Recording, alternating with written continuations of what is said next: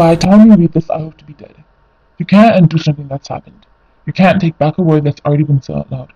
You'll think about me and wish that you had been able to talk me out of this. You'll try to figure out what would have been the one right thing to say, to do. I guess I should tell you, don't blame yourself, this isn't your fault. But that would be a lie. We both know that I didn't get here by myself. You'll cry at my funeral.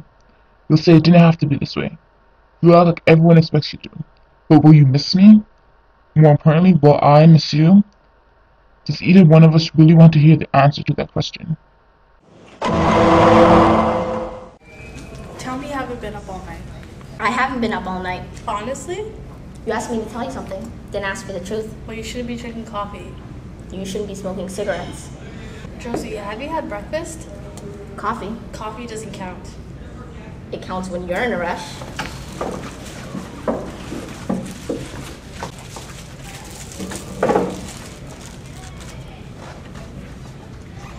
Promise me you'll eat. Promise.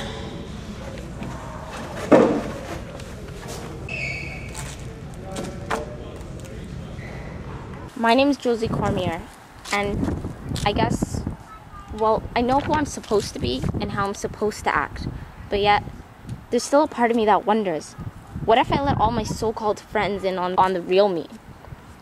Would Courtney or even Matt accept it? Do they even realize that I'm basically a fake? But I couldn't talk to them, of course. Doubting my right to be in the popular set just proved that I didn't belong there.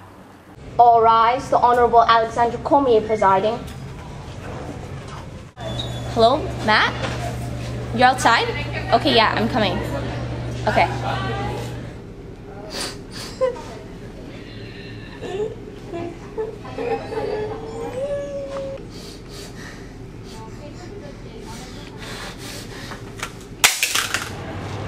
Are you still mad at me?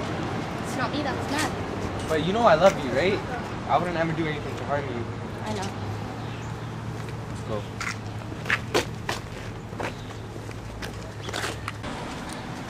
Signal 1000. It's only been used twice. That means life or death.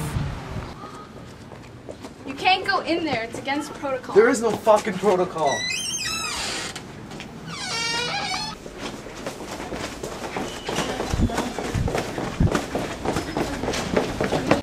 Where's the shooter? Okay.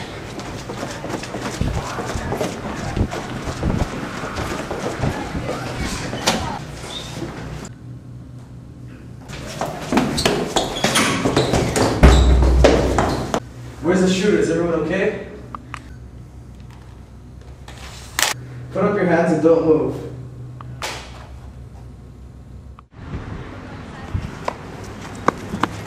Hey, do you know someone named Peter? He's my son. Peter? He's your son? He caused all of this.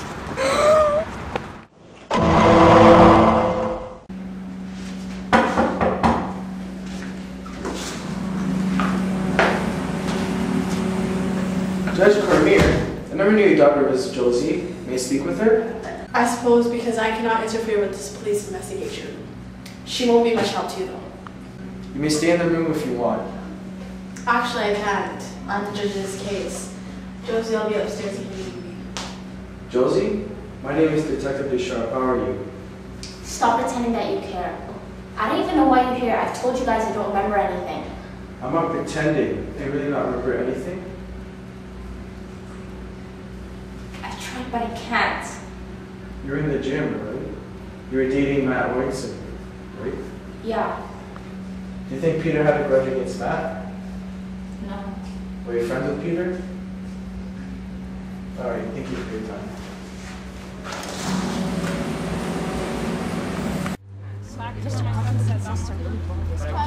Yeah, no, like that question about the algebra where we have to do. Yeah, that was crazy. I know. That wasn't it. And like, I'm bored. Can we go, please? well, you can go. I'm gonna stay and talk to Puja. I'll see you later. I said I'm going. And I said I'm staying. Can I talk to you over there, please?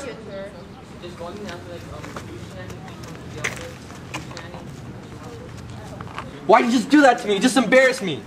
I just wanted to stay and talk to her. Well, I don't care if you want to stay and talk to her. You do whatever I tell you to do. Because I love you. The whole case is confusing. 10 people were murdered, 9 students and 1 teacher, and no particular order either. His choice of weapons, he let off a homemade pipe bomb before he entered the school with 2 sawed-off shotguns that were never used, as well as 2 Glock 17s. One of the Glocks was used for basically the whole shooting. The other was only shot once, and it looked like it got jammed. Not to mention Matt Royston. He was the only victim that was shot twice, once in the stomach and once in the head. Maybe he hated him more. Maybe. I thought Matt was the golden boy. They searched his home too. They found a yearbook. The faces of some victims were crossed off. Only one person's picture was faded. And who was that? It was Josie Cormier.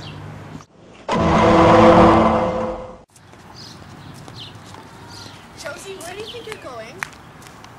To Peter's arraignment at court. No, you're not. Why not? Because I said so. That's not an answer.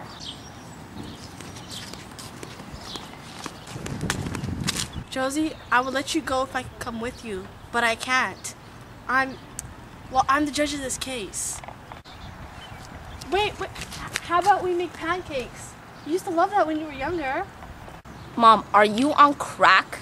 Okay, that was when I was 5. How about we play Scrabble? I bet you can't beat me. You win. You. Matt! What? What do you want? Can't we just get along with that? No, it's either you become one of them or one of us.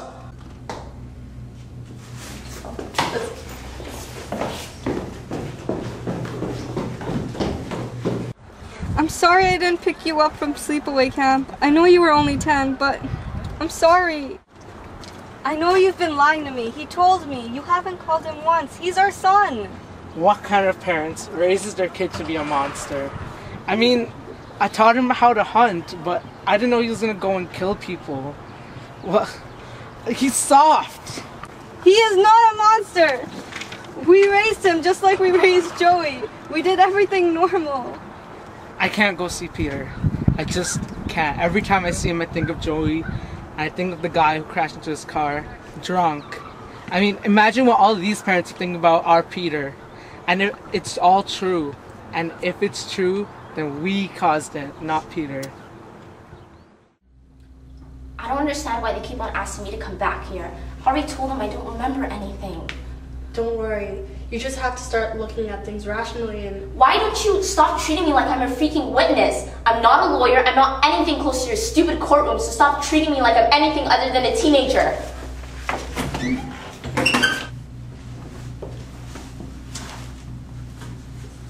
Don't worry, Judge. That's how teenagers are. They have a tough time listening to their parents. Yeah, but I'm not really acting like a parent, am I? That's the problem here. I'm a great judge, but a terrible mother. How do I help her? How do I make everything go back to normal? How are you supposed to help her if you can't legally talk to her about the case? Well, this is the biggest case in my whole career. That's also your only daughter. She's slipping away and there's no one to catch her. Good afternoon, Peter. I'm Jordan McAfee, your lawyer, and together we are going to work very hard to get you out of here. And for that to happen, you have to listen to me. Everything I say to you from now on is confidential, and vice versa. As your lawyer, I do the talking for you. From now on, I am your best friend, your mother, your father, and your priest. Got it? I don't understand why I have to stay here. Really? They are the ones that did this to me, yet I'm the one being punished. Oi, yo, hey, what are you doing, man? Why are you pushing him for? Yo, stop running. Well, to them, you are a murderer. Now tell me about your family, Peter. Your mother or father, or Peter. Tell me about your brother, Joey. How's your relationship with him before he died in that car crash? What is there to say? Joey was perfect. Perfect sports star and so popular. Did Joey ever stick up for you when you were being bullied? Yeah, sure. Joey was one of the people who started it. Your hair looks so retarded. Actually, no, you look like a fag. I know, right? I look like Peter.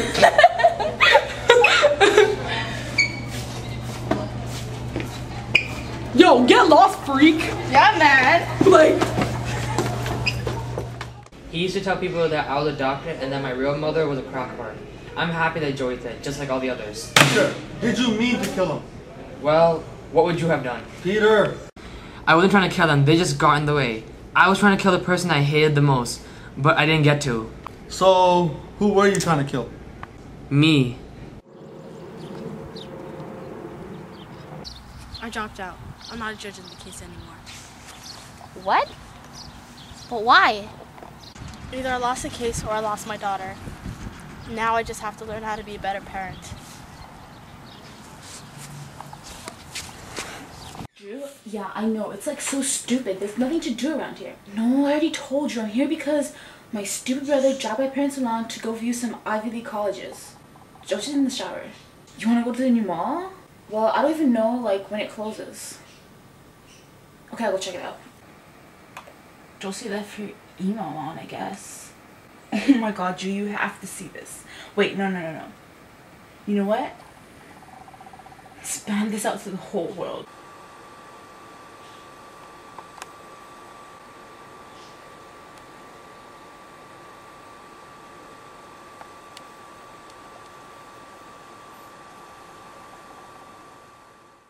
I heard you like my girlfriend. Let's just see what you have.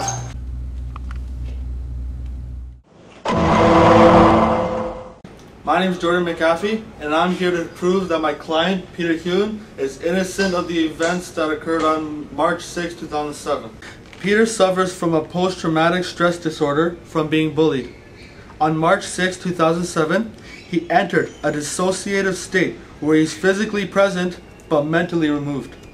He couldn't separate his feelings from the event, and so he's not to blame. The state began when he read an email on March the 6th, and it can last for hours. Peter just did what was expected of him after years of bullying. My name is Diana Levin. I am part of the prosecution, and I'm going to show you that Peter has no psychological problems. Let me show you a video of the murder.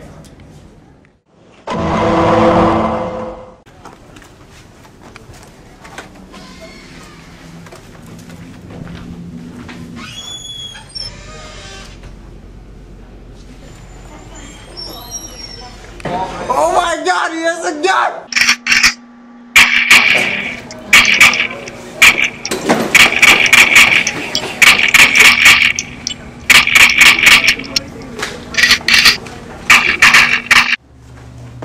Oh my god, okay, if anything happened, just know that I loved you, okay? I just loved you.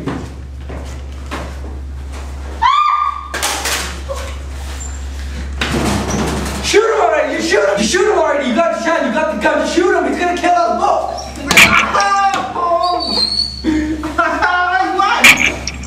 I won't tell if you won't tell.